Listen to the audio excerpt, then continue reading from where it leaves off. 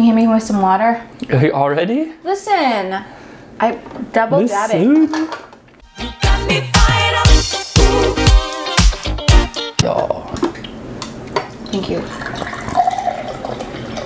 Now to Meika's, and this is another local Toronto sauce. I'm gonna tell you guys right now, we messed up. She has on her website, to Meika, who makes the sauce, a kind of like a trial pack where you get 3 varieties in small bottles. These sauces are so delicious, we should have just got the regular sizes. So we messed up. So we actually decided to put in her suicide in the middle. And I don't know why I did that actually, but we're just gonna do it. I was supposed to put out the signature pepper sauce, but I didn't, and we're already filming, so we're just gonna do this. Okay. This is thick. I'm already scared about this one. Well, this one, yeah, we're leaving behind the more liquidy sauces, and everything's turning into a thicker like paste. a paste, yeah. Okay, ready? Ready? All right.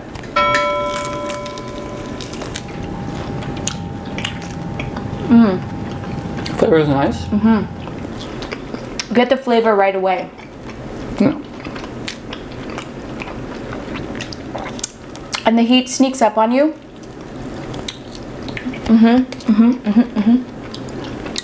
I'm not feeling the heat yet. No? Oh, interesting. Definitely Flavor Town though. Yeah. It's got a, I don't know, a rounder, richer flavor. So you are quite a talented person. I would say you have 3 big talents. Singing, violin, DJing. Fuck, marry, kill. I didn't expect you to say that. You gotta pick mine. Okay. Can't have everything.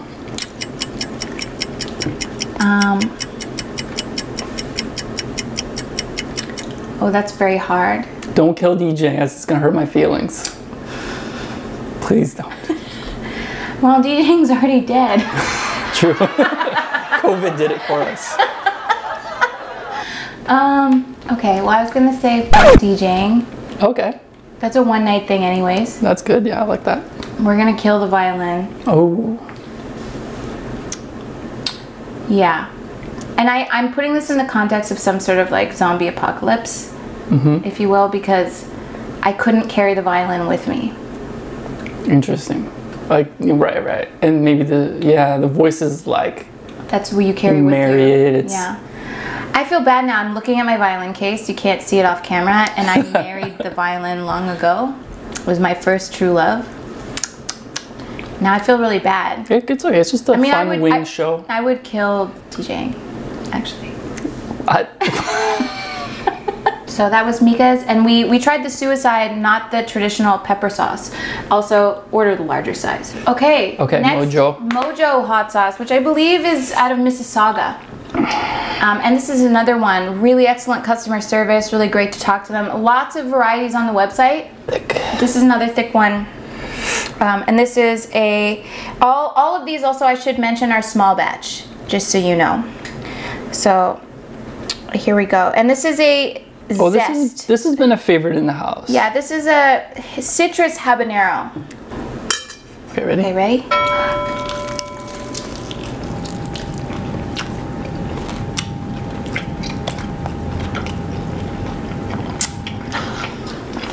This is hotness. Yeah.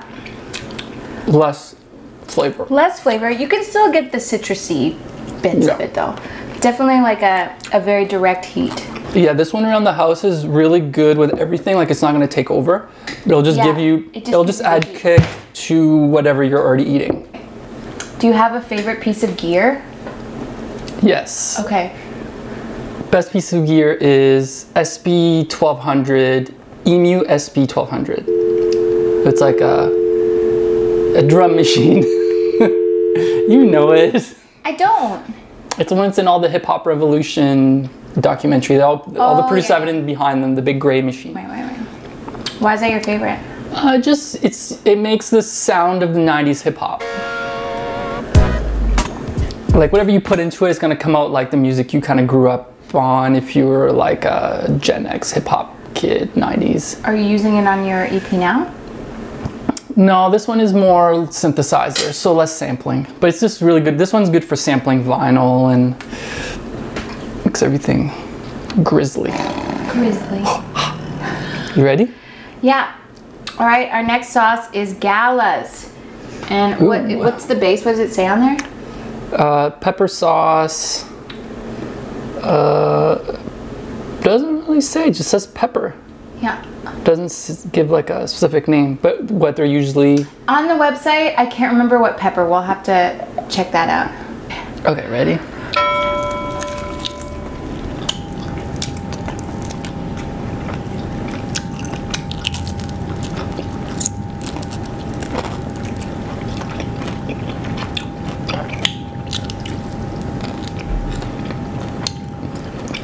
This is good. This is flavor and heat. Yeah.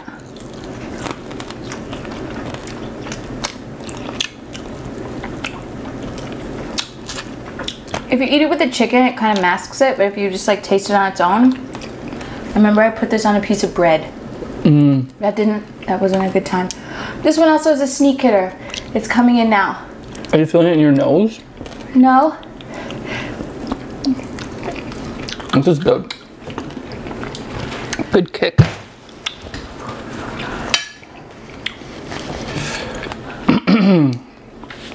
Okay. Whew. How are you not drinking any water? I don't know, I'm trying to be strong for the camera. Okay. Would you rather, this is like a hypothetical question. It's a little bit like the last one. Would you rather be pulled apart by 1,000 kindergarten kids or fight a bear with shark arms? Like I have shark arms or the bear has them? The bear has shark arms and he's fighting you. Or you get pulled apart by 1,000 kindergarten kids. Shark arms. Yeah, you don't... I don't want little kid fingers. Quicker death? What? It's hot. I should have done the milk. We don't have any milk. Okay. Whew. I'm so excited. You ready?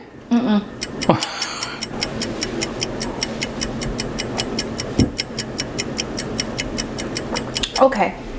All right. This is number 7 hot sauce. Should be our hottest one. It should be the hottest one. It is the number 7 Mexican hot sauce. Again, local Toronto sourced. And this is the cayenne, but it contains the Reaper pepper. So that's what makes it super hot. Okay. It's red. I know, I'm a little... This is the last one. Okay. Okay.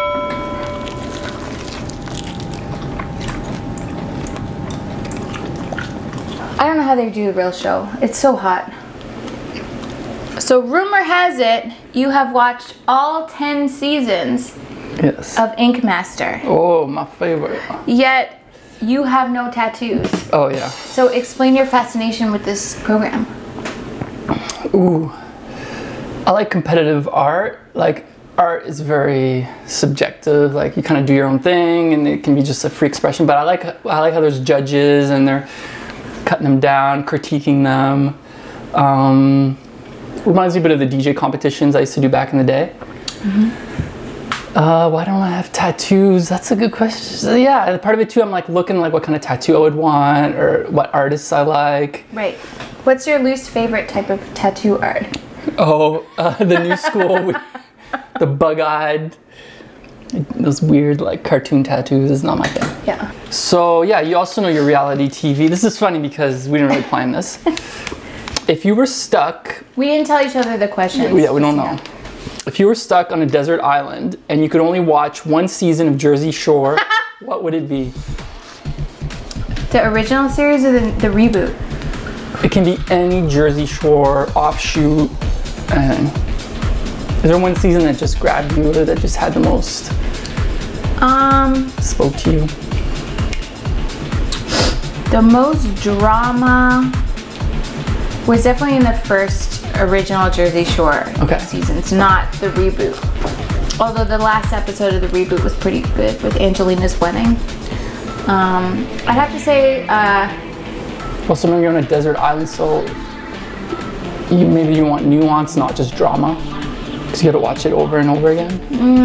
Then probably season 3. where they had just gone to Miami in season 2. They went back to the shore in season 3. Okay, interesting. Yeah. All right, I'm learning lots about you. This is great. A lot of great wings. Hot sauce and knowledge. Feel closer to you now. All right, wrap it up. To take it out, where can people find your music and follow you? All right, check me out, Instagram, DJ Cosmo CA. And if you want to give me money, check me out on DJ Cosmo CA Bandcamp. Ooh la la, what about you? Where are you at? What corner of the internet are you at? You can find me at my Killtron on Instagram. And if you want to support all my projects, I have some vinyl and digital sales on Bandcamp. So I'd always prefer you to go to Bandcamp, but if you have to, you can find us both on Spotify under our names. But thank you for joining us. This was episode 1 and 2 of Fired Up with My Killtron. Thank you for joining us, DJ Cosmo. Thank you, people. All right. Yay. Hey there, thanks for watching Fired Up with My Killtron. Make sure to tune in every Friday for a new episode. Smash the like and hit the subscribe. If you have an idea for something that we might get fired up about, make sure to leave me a comment below. Bye!